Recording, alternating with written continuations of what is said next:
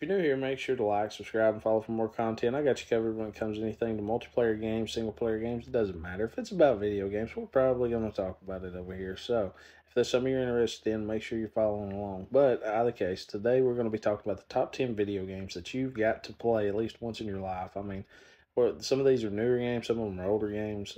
But either way, these are very, very fun games.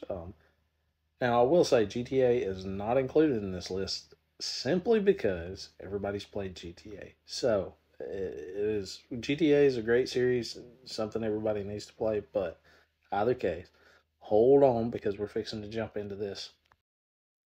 Assassin's Creed's got to be number 10 on my list. The whole series, I mean, it was just a wonderful experience from the first time I played as Altair in Jerusalem, climbing up these walls and, parkouring on everything basically, and just the combat mechanics, everything that Assassin's Creed brought to PlayStation 3 was something that I didn't think was possible for the time. And I'm so glad they did because it opened up a world to a series that I absolutely love. Now, with that being said, if you're a history buff, Assassin's Creed is definitely something you want to play. It has a lot of historical lore in it. It's got a lot of historical characters, just like in Assassin's Creed 2 and Brotherhood and Revelations. You got Ezio. You play as Ezio Auditore, but, it's got Leonardo da Vinci, Assassin's Creed 3, George Washington, and, other folks who are part of the American Revolution there. And, I mean, it's just tons of fun, especially for history buffs. So, if you haven't tried out the Assassin's Creed series, give it a shot. There's all different kinds, I guess you could say, genres. You got everything from, like I said, ancient Jerusalem and Rome, and then you've got France with Unity, Black Flag in the Caribbeans, and you've got Assassin's Creed Origins over in Egypt. I'm a huge fan of Egyptology. I mean, it's hard to beat Assassin's Creed Origins if you love ancient Egypt. And then, if you're a big fan of, Greek mythology, then you've got Odyssey. I mean, it's huge open world. Not the best storytelling, but it's great. And then you've got Assassin's Creed Mirage, which kind of goes back to the roots of the stealth assassination type gameplay, but it's got a decent story to it. So, number 9 on my list has got to be the Mafia Trilogy. I absolutely love history, like I said before, and the Mafia Trilogy really scratches that itch that I have as a history buff. So, the very first game, especially since they redid it, my goodness, it is just loads of fun. Great storytelling, decent gameplay. It takes some getting used to. It is an older game. That's just part of it. Mafia 2, same thing. The third Mafia is basically redone from the ground up. So it's got new gameplay mechanics and stuff like that. Makes it a little bit more fun, but Mafia 3 is different than the rest of the Mafia trilogy. But if you're looking for an open world, I say open world, it does have limitations, but it's pretty much open world. But you want a great storytelling game and you like the Mafia era, this trilogy right here is definitely for you. This is one that falls in my number 8 category simply because of just childhood memories. This game right here is called Legacy of Kain, Soul Reaver, and there is a series out. You've got Legacy of Kain, Soul Reaver 2, Defiance. You've also got the Blood Omen series. These are older games that, what I'm aware of, you can only play on PlayStation 2. And some of them you can play on PC, but if you can get your hands on them, these are wonderful storytelling games. Now, I will say, it's a lot of puzzles, a lot of clunky gameplay and stuff like that, but the storytelling really draws you to this game. It's Raziel is the main protagonist, and then you've got Kain, which is, I don't want to spoil anything. This is what's so hard about this series. I didn't think that this would be that hard, but it is. I really don't want to spoil anything. But on the other hand, there's a lot of lore that goes into this game, and playing it from Soul Reaver 1 all the way to 2 and Defiance really brings a whole lot. Blood Omen, not necessarily, but either way, Soul Reaver 2, Defiance, all those just wonderful, wonderful games that you need to try out, whether you're on PC If you got an old PlayStation laying around, you could probably pick up the game somewhere, maybe a flea market or something like that. I have no idea. But either way, if you can find these games, this is definitely something that you need to try out and play, especially if you love storytelling games. This right here is 100% for you. Number 7 on my list is a PlayStation exclusive, but either way, I'm a PlayStation player and a PC player, but either way, it's Ghost of Tsushima. Ghost of Tsushima is samurai type ninja open world RPG game. I'm not big into that type of genre, but this game really this game made me fall in love with that type of genre. From the storytelling to the gameplay mechanics, the combat mechanics, everything about this game, the world is absolutely beautiful. Even if you're not into that type of genre, I suggest if you're looking for a good single player game and you got a PlayStation, give this game a shot. It is loads of fun. I 100% loved every minute of it. I spent close to probably 300 hours in this game. So if you haven't tried it, make sure to pick it up because it's something that you'll absolutely love. Trust me. Number 6 on my list is also a PlayStation exclusive, but it's one of those games that I kind of felt like that type of genre, the zombie style genre, had just been beat to death. I was kind of afraid to try it. I heard a lot of bad stuff, and then I heard a lot of good stuff. But finally, one day it went on sale, and I was like, you know what, I'm gonna pick it up. So I did, and I'm so glad that I did. Days Gone is a open world RPG, but at the same time, it has a learning curve and a slow story pickup. So it's going to start out real slow in the beginning, and it can kind of be, in my opinion, it was kind of boring at the beginning. But as the story picked up and stuff started happening, I really, really fell in love with this game. I fell in love with Deacon St. John, the story that he portrays as far as his past and in the future of, some stuff that went on. I don't want to ruin anything, but either way, this game right here specifically, if you're looking for a good story, open world, zombie game, there's hordes of zombies to fight, all different kinds of weapons and stuff. This is a good one. Pick it up if you got a PlayStation. It is a PlayStation exclusive, but try it out. Number 5 on my list is a game that was introduced to me when I was a teenager by one of my close friends, and I'm so glad that he introduced me to the game because the Elder Scrolls series is an open world RPG. I've never played Morrowind, but that was his main game that he played, and then he introduced me to Oblivion, and I absolutely adored Oblivion. Still love Oblivion to this day, and then, it transfers into Skyrim. It's one of the biggest games out there. But if you haven't went back and played maybe Morrowind, which I'm fixing to do, and you hadn't played Oblivion, which I have, and you hadn't played Skyrim, these are games that you really need to get your hands on, especially if you're into that open world RPG. Make your own choices. You choose everything, and it, overlays the outcome of the world. These are those types of games. You can't go wrong with them. Xbox, PC, PlayStation, it don't matter. The Elder Scrolls is on all three. So either way, if you're looking for that open world, something you want to sink thousands of hours in, pick up the Elder Scrolls series. Any one of them. I say touch any one of them. It doesn't matter. You ain't got to play them in a specific order. Skyrim's just as good as Oblivion, in my opinion. I haven't played Morrowind, so I can't say much on that.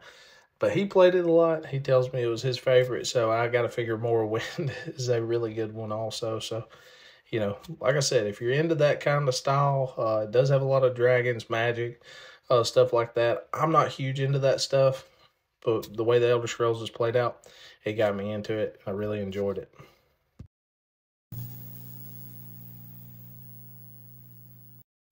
Number 4 on my list is 100% the Fallout series. I absolutely fell in love with Fallout.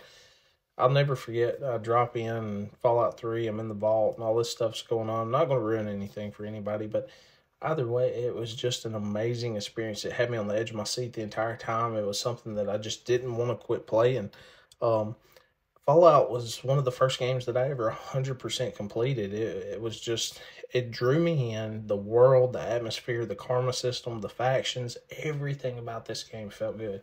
Now, I will say, if you go back and play Fallout 3, the weapon gameplay is a little clunky, but you'll get used to it, especially if you're looking for a good story. Fallout 3's got it. Fallout New Vegas has got it. Fallout 4's got it. Either way, if you're just looking for a good experience, all three of these is 100% got you covered. Now, going on in the Fallout series, New Vegas, when it drops, everybody went wild. I've heard a few people say they didn't like it, but not a whole lot. I absolutely love Fallout New Vegas. I'm actually playing it right now on PC. But at the same time, it may not exactly be your cup of tea if you're an old Fallout fan, but it's something you've got to try. From the factions and everything, it's just an amazing experience. Fallout 4. Where do I start? Fallout 4 introduced a lot of new stuff. The world looks a lot better. The New Vegas looks a lot better than, Fallout 3. Obviously, it's a lot younger than those games. But either case, it introduces a lot of new stuff. Takes a little bit of getting used to, especially with the factions. There's kind of this new karma system in a way. But it's still a great experience. I feel like there's a lot of lazy storytelling, but it doesn't take away from the experience as the player in an open world RPG. So it's definitely something you need to try. This is Snake. Colonel, can you hear me? Loud and clear. Number 3 on my list, without a shadow of a doubt, is the Metal Gear Solid series. All of them. Metal Gear Solid 1, Metal Gear Solid 2, Metal Gear Solid Snake Eater, Metal Gear Solid Peace Walker, Metal Gear Solid 4, Guns of the Patriots, Metal Gear Solid 5, Phantom Pain, Ground Zeroes. It don't matter. If it's got anything to do with Metal Gear Solid, I'm 100% all over it. I 100% love the Metal Gear Solid series. There is specific reasons it's not number 1 on my list, but in either case, let's just kind of dig into this. The storytelling in this game, these games, the storytelling in these games is just immaculate. It's 100% just one of the best storylines that you could follow in any movie, any video game. It doesn't matter. If you're into storytelling, Metal Gear Solid series should be 100% for you. It does have learning curves as far as when you go back and play the old games and then jump into the new games and stuff like that. But as a stealth action game, it's mind blowing. There's so many different story plots from Naked Snake and Metal Gear Solid 3, and then some things happen and he gets the title Big Boss, and then you've got Solid Snake later on down the road going through his trilogy and learning about everything that happens from the beginning to the end. It's an amazing game. It's an amazing experience. I'll never forget the first time I didn't even play the game first time. I sat and watched my parent play this, and it just blew me away. So either way, we got a Metal Gear Solid 3 remake coming up, so it's definitely something you don't want to miss. But either way, the Metal Gear Solid series, you got to give them a shot. They are one of the best experiences that you can have in the video game world. And just like Big Boss says, kept you waiting, huh? Yeah, I'm not that good of a Western whistler, I guess you could say. But I can say this about the American Frontier. I absolutely love the history behind the American Frontier. And Red Dead, the whole Red Dead series, really, it's not something to be pushed away from. It's 100% an amazing, authentic. You could tell that the developers took a lot of time on this game, paid attention to a lot of detail, and it shows in their games. It's not something you want to run through or rush through. About how fast John's riding a horse here, it's about how fast you want to go through the game. It's one of those games. It's a beautiful open world. It's the characters. You fall in love with every single character and you get to know them. And there's just a lot that goes into these games. And you can really tell that the developers poured their heart and soul into these games specifically, especially Red Dead Redemption 2. Red Dead Redemption 2, the world is immaculate. The storytelling's immaculate. The side stuff. The world literally reacts to everything that you do. Everything you do has a meaning. In the Red Dead Redemption, you play as John Marston. And Red Dead Redemption 2, you play as Arthur Morgan. Either way, you will fall in love with these characters and the characters around them. The story, I'm telling you, is 100% one of the best stories you will ever play. It's definitely something you need to try if you hadn't. Your beer.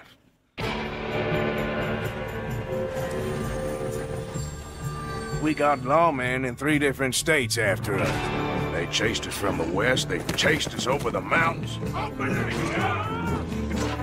We'll need an extra gun. This place ain't no such thing as civilized.